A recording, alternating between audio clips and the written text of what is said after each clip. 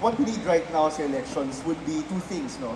Firstly, would be a well-calculated policy reform program or agenda. But more importantly, I think the political will in order to execute that particular agenda. Now, on those two levels, I think that Jesus Cudero has the best record to fulfill those two criterions. Firstly, because if you talk about his agenda, it basically focuses on reforming institutions. Now, reforming institutions is very important because it's the main proponent of change in Philippine society in terms of development. And if you take a look at it, marami siyang proposals in order to fix reforms. Like for example, issues on a bloated bureaucracy that we have right now. Currently, we have 1.3 million employed government employees. Now, he wants to slim down that number. But more importantly, on that issue also would be the ill-equipped information and communication technology system inside government. That also affects efficiency. But more importantly, I think in the level of political will, he also wins that. Kaya nakasabi nga si shirt ko, ang kabataan ay dapat hindi lang pag-asa ng bayan, no? Ang kabataan dapat maaasahan ng bayan. Maraming batikos sa kanya na bata pa siya, and that's a disadvantage. And coming from Youth for Cheese, we beg to disagree strongly, precisely because we think that's his biggest advantage. Why?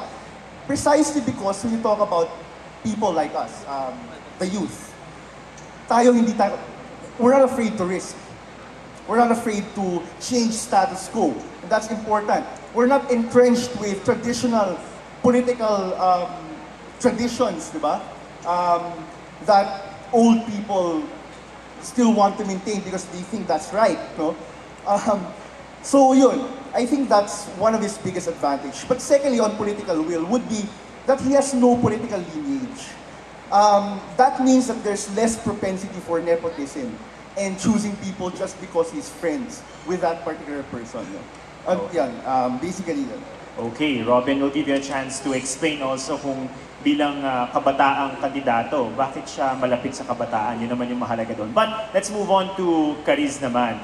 Cariz, bakit iboboto ng mga kabataan si Senator Jamby Madrigal? Dapat lang iboto ng mga kabataan si Senator Jamby Madrigal. Bakit? Kasi naniniwala ako sa kakayahan niya. Una, hindi siya trapo. Naniniwala din ako sa kanya dahil malakas ang paninindigan niya. Hindi siya korap. Hindi siya tumatanggap ng campaign contribution galing sa malalaking negosyante at mga tuta ni Marcos. Una-una, hindi niya kailangan to dahil alam nating lahat na mayaman ang pamilya ni Senator. Pangalawa, ayaw niyang tumalaw ng utang na loob. At pangatlo, upang hindi siya magamit pagdating sa panahon. Marami siyang programang nagawa sa bayan natin at taong natulungan. Kasi naniniwala ako na hindi kailangan ng popularidad sa taong malinis ang intensyon tumulong. Sabi nga nila, ang taong malinis ang hangarin, nakakaharap dito kagaya ng ginawa ng aking kandidato. At naniniwala din ako sa kanyang prinsipyo kasi kung titignan natin, yung lolo niyang si Jose Abad Santos namatay para sa bayan, di ba? Maraming nangangako ng pagbabago, pero ano, may napapala ba? Wala. Kaya ngayon, sa darating na eleksyon, ako umaharap mismo sa harapan ng buong mamamayang Pilipino dahil naniniwala ako sa kandidatura ng aking kandidato. At syempre, dahil sa hindi siya trapo, may paninindigan siya, marami siyang nagawa. Siya ang patuloy na lumalaban sa karapatan ng mga kababaihan. At sa pamamagitan ni Senator Jamby Madrigal, siya ang ina, solusyon, tutulong at magbabangon sa pinakamamahal nating Pilipinas. Alright, thank you, Cariz. Next, we go to Shields. Ang sinusuportahan niya ay si Senator Dick Gordon. Shields. Sabi nila noon, pag nawala ang subic-based military, mawawala ng pag-asa ang bunlad ang subic, at mawawalan ng trabaho ang karamihan. Pero dumating si Dick Gordon, inalagaan at napalunad pa niya lalo ang subic. Sabi nila noon, hindi magiging tagumpay ang turismo sa Pilipinas kumpara sa ibang bansa. Pero dumating si Dick Gordon, naging wow Philippines pa.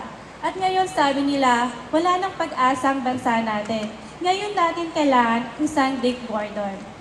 And when he announced that he was running for president in the 2010 election, he said that he wanted to change the country. He wanted to change the value of the Filipino people. And we have witnessed the track records of Senator Gordon. First, when he was a mayor of Olongapo City, he has turned the Sin City into a model city for urban development. He has provided peace and order for making the people volunteer. When he was a chairman of the SDMA, he provided over 90,000 jobs, over 300 investors, providing 3.5 billion US dollars in foreign investment. When he was a tourism secretary, meron tayong yung sa Wow Philippines, naging attract yung ibang foreign investors and Intramuros making it a thriving center for tourism and for the livelihood. And then, when he was a chairman of the Philippine National Red Cross, he always on the go, lagi siyang fast and efficient when it comes to relief operations.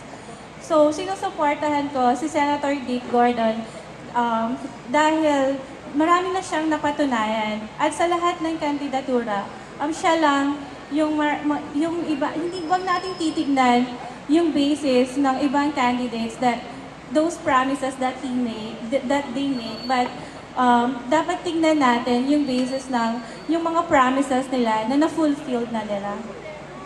Maraming salamat, Shills. Mamaya, gusto ko pa rin balikan yung tanong tungkol sa kabataan. Siyempre kung anong gagawin ng mga sinusuportahan ninyo para sa kabataan. Pero ngayon, meron muli tayong mga tanong galing sa ating mga audience. Aaron? Thanks, Bianca. Yung kasama naman natin ngayon, well, before natin sila introduce, gusto rin namin i-acknowledge yung presence ng mga students and faculty of DLS, College of St. Benilde School of Deaf Education and Applied Studies. So parang naman natin sila na in their way, to wave your hands in the air. Alright. So kasama naman natin ngayon si Ana Dita Angkay, one of the students ng Deaf Education Studies of Benilde, tsaka yung interpreter niya po is si Nikki Flores. So ito po yung, Paris rather, I'm sorry. So ito po yung question nila.